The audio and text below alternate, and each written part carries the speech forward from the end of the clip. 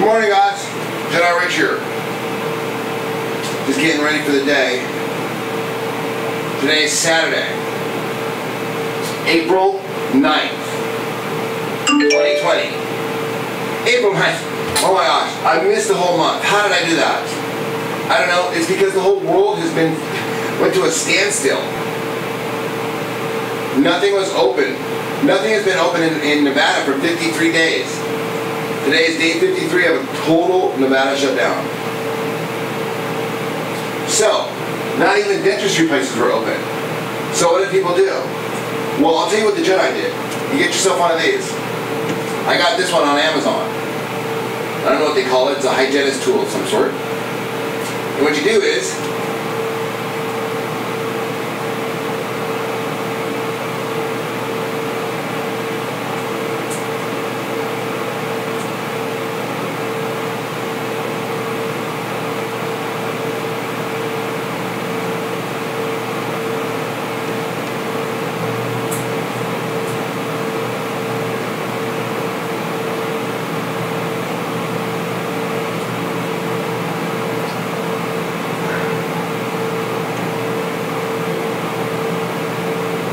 and then you use these tools to scrape behind your teeth. See that? Yeah, so this is a tool here.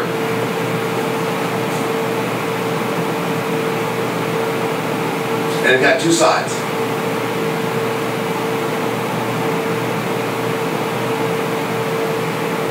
And this was kind of a scraper one. Use this in combination with floss. The floss gets the big chunks out. This gets the stuff, the barnacles that have attached themselves to your teeth.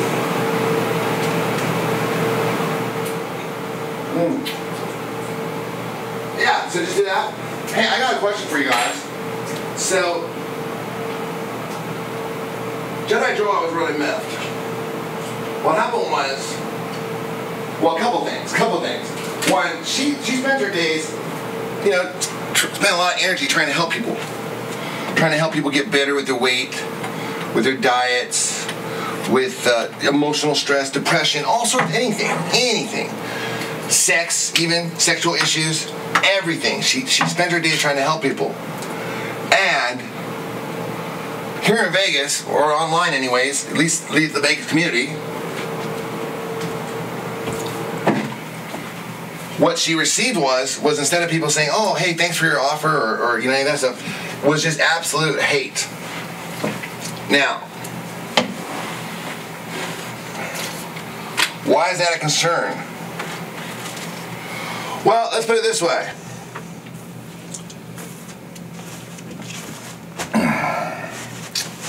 Oh, I'm going to combine the blogs here. So I was doing Naked Jedi. Hello, everybody here on Creative Rich Jedi Rich Creative Producer. So we're kind of doing both channels here at the same time. Couple things. Number one, there's a requirement on YouTube for us to do live broadcasting. That they just instated, literally, maybe a week after we had done a live broadcast in March, where we had over 5,000 views on YouTube. They changed the policy, saying that you need 1,000 subscribers in order to do live broadcasts anymore. Okay, fine. So we went out and got 1,000 subscribers. Now we're at 1,000 subscribers, it still won't let us do live broadcasting. So, for YouTube, that's why we're only live broadcasting on Periscope. Now, back to what I was telling the Naked Jedi people over here. Everyone, welcome. Media, everybody. YouTube, Naked Jedi, Periscope, everyone let's get along here. So I've got all sorts of things. These are going to be tweeted, they're going to go on Periscope, it's going everywhere. So, well, not Periscope, but you know what I'm saying.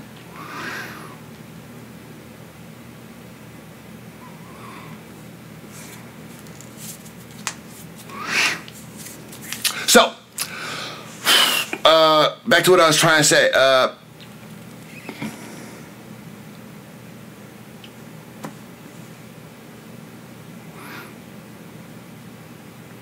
Live broadcasting requirements. And YouTube policies in general. And online policies in general. For those of you that broadcast, for those of you who have ever been suspended on Twitter or had your account, tweets, censored for some reason, you know what I'm talking about. Does it seem like it's very one-sided? Does it seem like very totalitarian? In other words, it's kind of like, hey, someone you've never even met has accused you of a crime. We're not going to tell you what the crime is. We're not even going to tell you who accused you of it. All you know is that you are now out. And you ask why, they don't tell you. They say you violated the policies. They don't tell you which one. You have to dig down deeper. In some cases, Periscope's really good about this. But it happens to us about every 3 days. Because all you have to do is report the video, and poof, away goes their account. If you have a bunch of troll accounts gang up on a person, they all go away. And that's how they do censorship. So that's why Jedi Joy didn't really feel like broadcasting anymore, is because of that. And that's why we don't broadcasting with YouTube or putting as much effort into YouTube, because we put a lot of energy into it.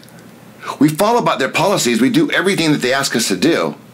But then they don't hold up their end of the policies. And there's no penalty for them. And there's no reward for us. Except for providing a ton of really good content for you, which is what we like to do. So at the end of the day, for you guys that are subscribing, thank you for subscribing. Do you remember the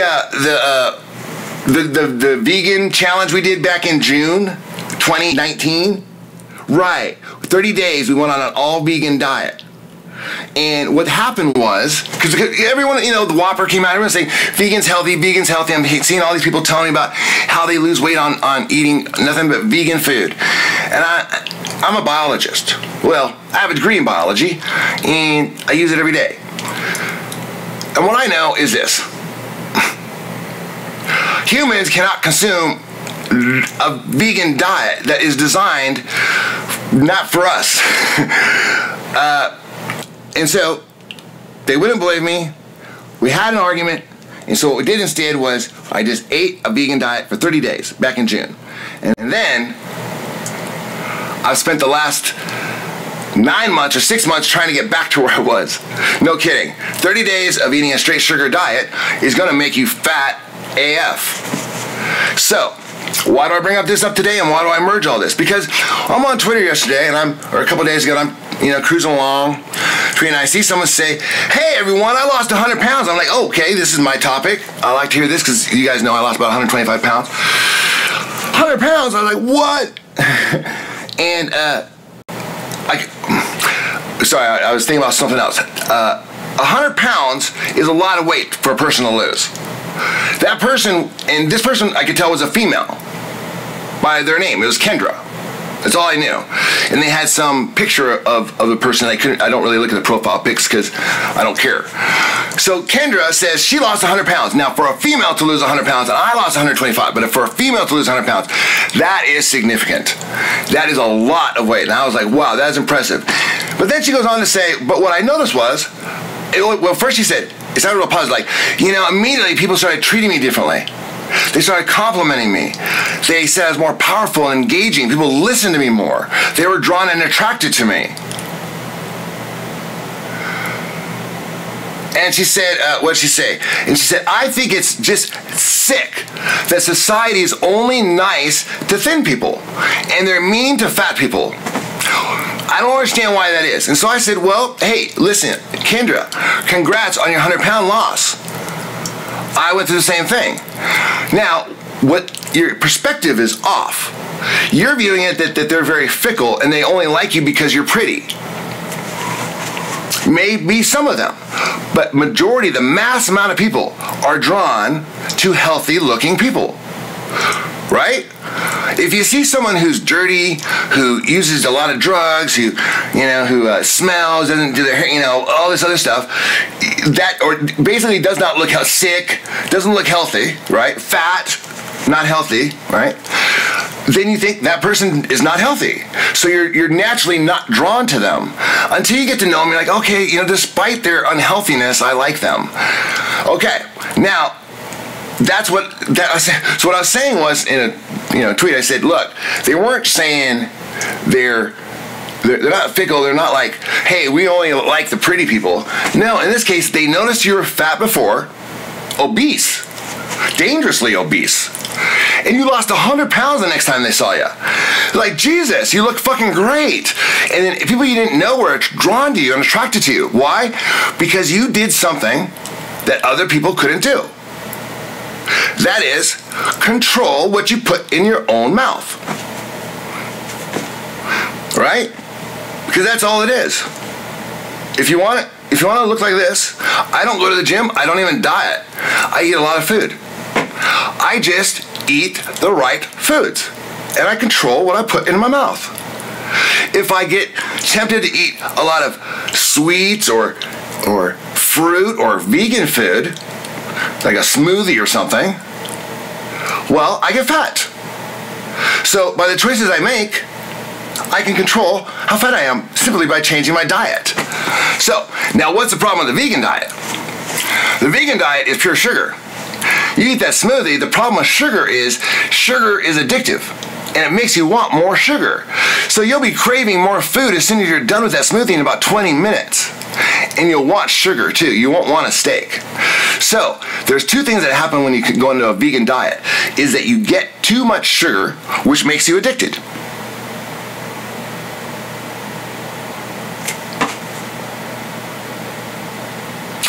Now, the sugar has another component. It also has the ability to control your cravings. Kind of like body snatchers. It makes you think you're hungry when you're not. And when you're full, it doesn't tell you you're full. It kills those receptors. Why? I don't know.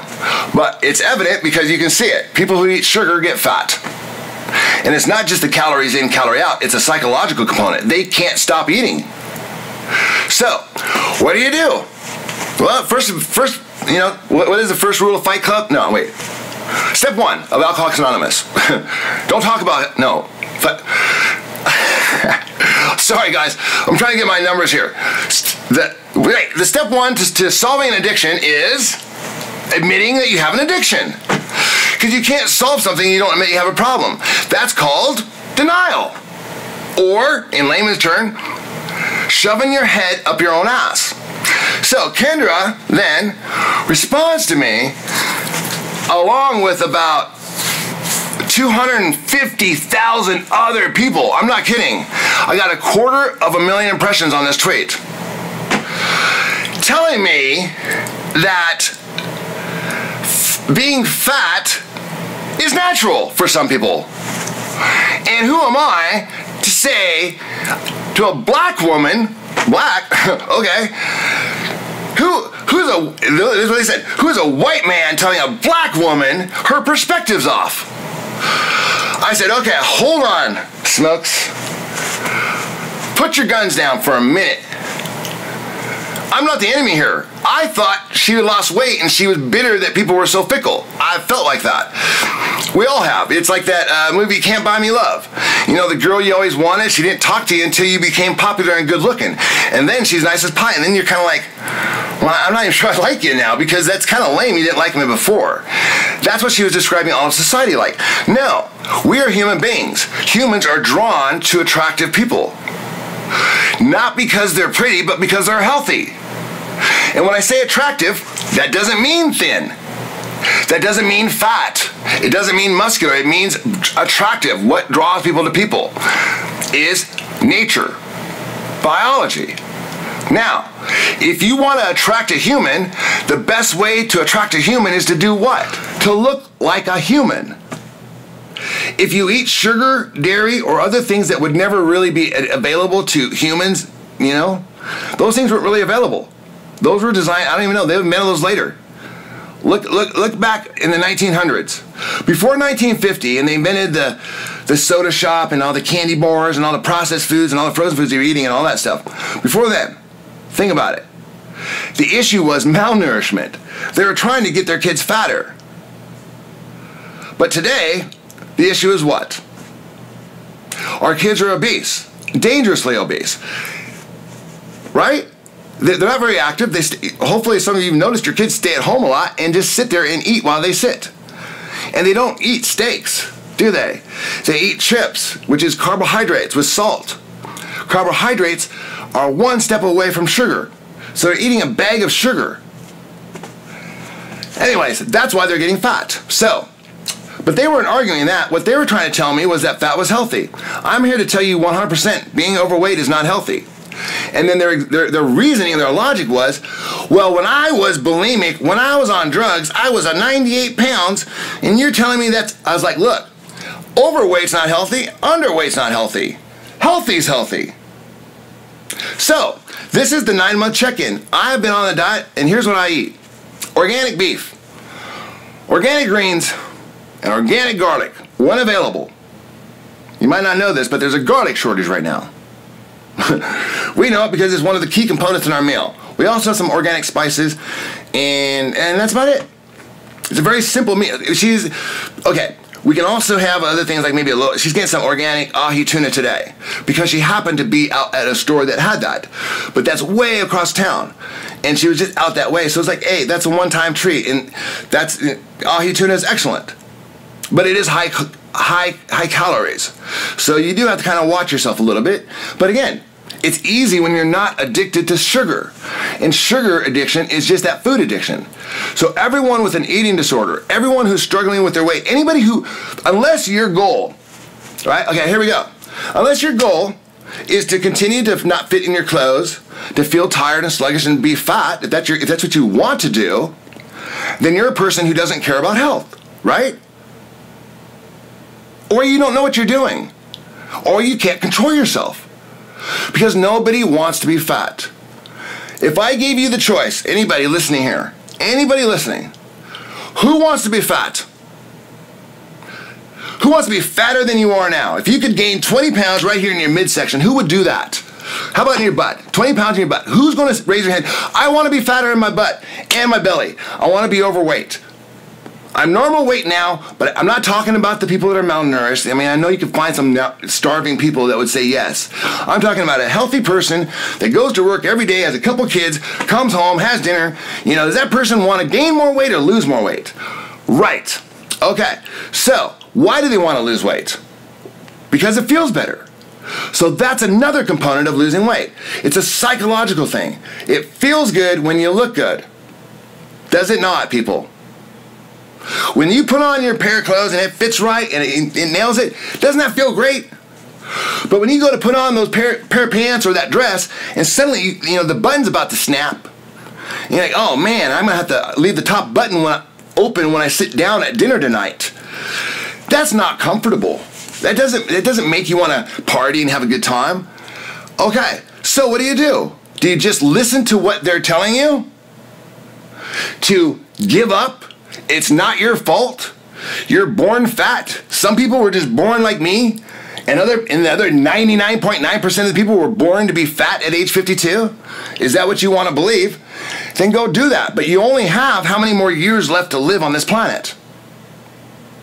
So, I'm here to tell you why people don't follow the Jedi, and why people hate us on Twitter, and why people hate us on YouTube. Because we tell them the truth. They want you to believe that being fat is healthy. They want you to accept that their inability to control putting in their mouth is not their fault. And they should be allowed to do that. And you can't even say anything. You can't even say they're overweight. You can't even compliment them when they lose weight. Because that's implying that you didn't like them when they're fat. No, we don't like you when you're fat because it's unhealthy. Heart disease is the #1 killer, way above COVID. So the same people that are telling you to stay home are the fat people who don't want to go outside anyways. And when I say fat, I mean someone who is overweight. That's not at the weight that they want to be. Or this wearing the same clothes that they were wearing when they were 25. Or college or high school, whatever. Whenever you turn to an adult and you're at your optimal weight. And at some point you lost it, and they told you that's just the way it is. It isn't. Very simple. I'm going to tell you what to do. And don't do. So, if you made it this long, here's the secret. Ah, shit.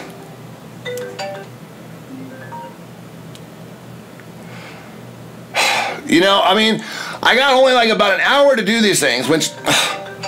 Hey, I'm in the middle of a blog right now. What's up? Hey, I want you to see. Can you not look? Because I'm here to start with the... I can't look. I'm doing a blog right now. Oh, they have the Raider stuff at the Smiths. I want you to look. Well, okay. Well, I'm in the middle of a blog. Okay, sorry. Okay, I'll look when I'm done.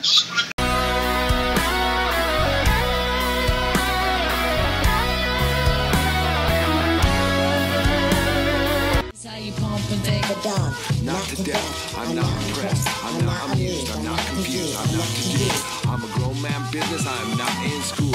Put your hand down, youngin', this is not for you. On my jail, my beats with the Kanye, yo. Your name on the market, your name off the payroll. Style fresh Like I'm still a Dayo, and it's been like that since the day-yo. On more time than a Rolly or Seiko. Step on deck, your neck, or do what I say so. Get up or get out, get down and lay low. shadows. Open Jedi, Black Jedi, Black Jedi. Let's move. Shout out to my man Khalid Kwame. We on top. Shout out, check it out.